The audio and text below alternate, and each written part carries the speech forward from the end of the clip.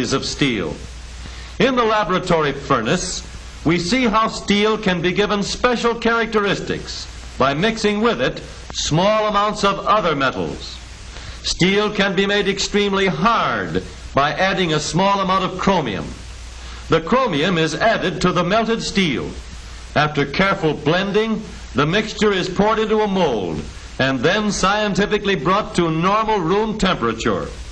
The hardness of steel to which chromium has been added is measured by denting it.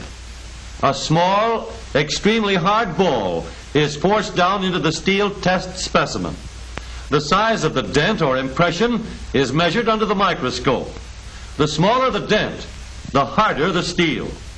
A microscope isn't needed to compare the size of the dents made in hard chromium steel and ordinary steel.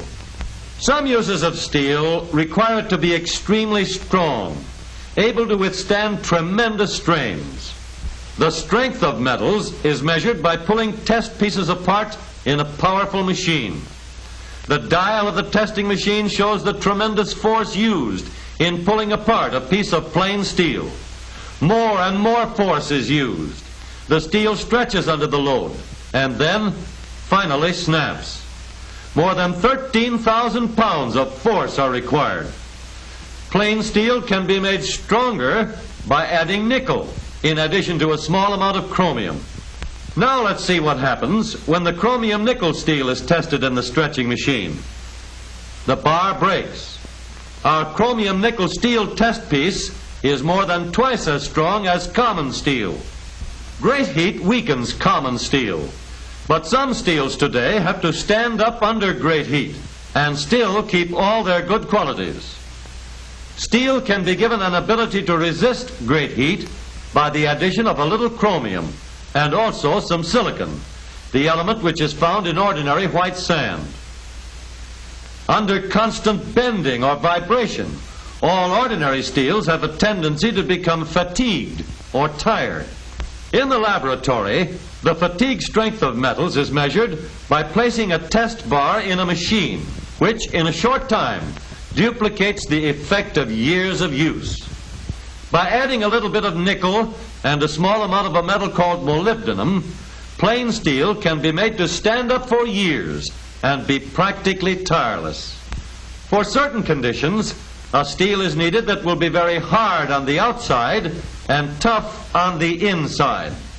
A little carbon added to the outside of steel gives it a hard surface and leaves the inside tough and strong. This process is called carburizing or case hardening. By special photography, we can see what happens to a piece of steel when it is completely surrounded by small particles of carbon-bearing material. When heated, the steel slowly soaks up the carbon to form an extremely hard surface. This adding, mixing, and combining of plain steel with friendly little fractions of other metals to improve its qualities is called alloying. Chromium, nickel, silicon, molybdenum and vanadium, tungsten and manganese, all these tough friends have improved the usefulness of steel. But all of these different alloy steels must be put through a process called heat treating. The alloy steel is heated very carefully, heated until it glows, and then quenched or cooled quickly in oil or water. The steel is then reheated at a lower temperature. This is called drawing or tempering. The heat treatment brings out all of the good qualities of each of the alloy steels.